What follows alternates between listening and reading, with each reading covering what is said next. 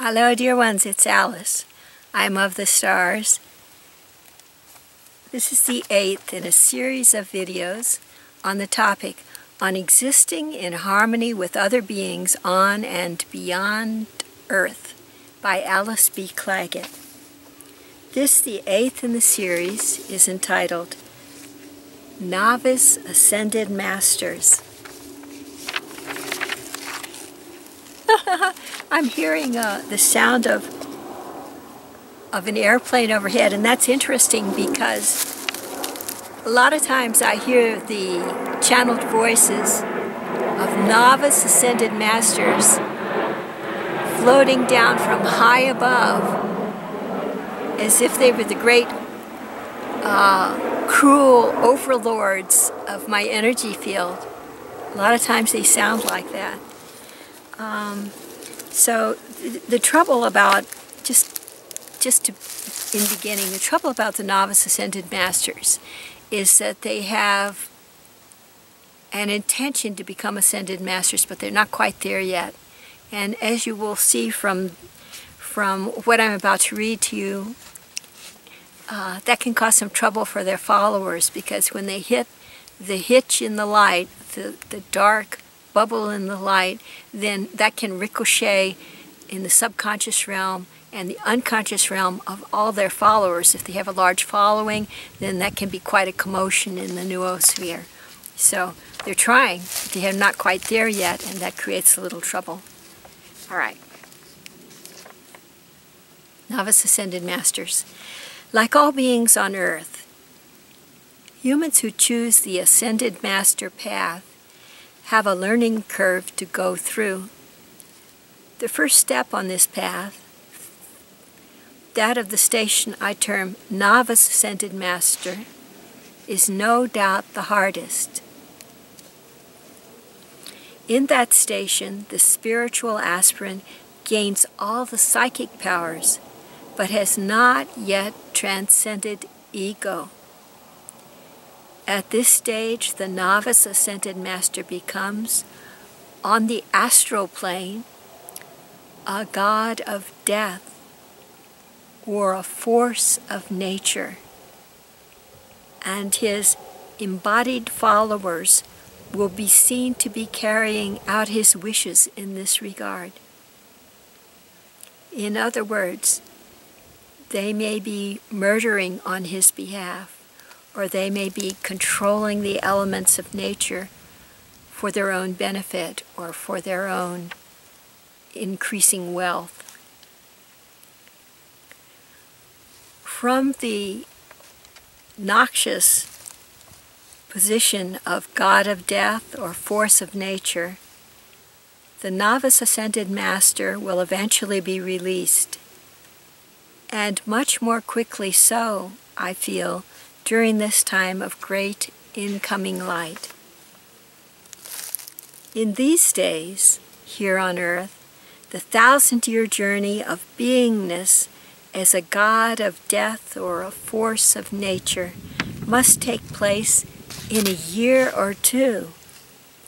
Consequently, the novice ascended masters have been having a hard go of it since about the year 2000.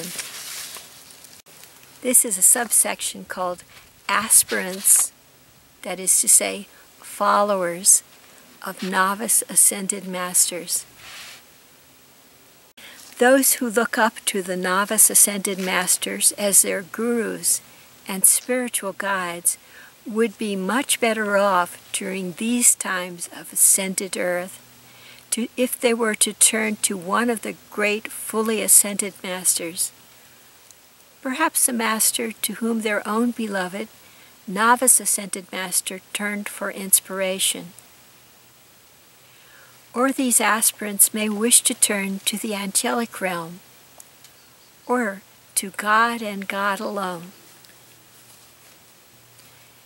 If they are determined to cling to their own novice ascended master, who himself is going through great suffering in clearing through his own ego and the mistakes in terms of power over he made during his last incarnation, then they cannot expect succor or help or aid from him. But rather, they will see exponential multiplication of their own suffering, especially if they find themselves driven to worship of those dark astral entities such as Satan, the demons, and the devils who have now left earth. In such a circumstance, they will find themselves serving no power, still honored or capable of maintaining a stronghold on awakening earth. If the error made by their guru had to do with using his psychic powers for the advancement of his group, rather than for the good of all humankind, while disregarding the issue of morality along the lines of any means to suit this noble end, then clinging to their guru during the shift will lead them to express this error in the third dimension with possible physical law enforcement ramifications for themselves. That is to say, they may be arrested for their crimes and, in worst case scenario, sent to prison for life or perhaps executed for their crimes. For more on the Novice Ascended Masters, you may look to this blog in my website, Awakening with Planet Earth,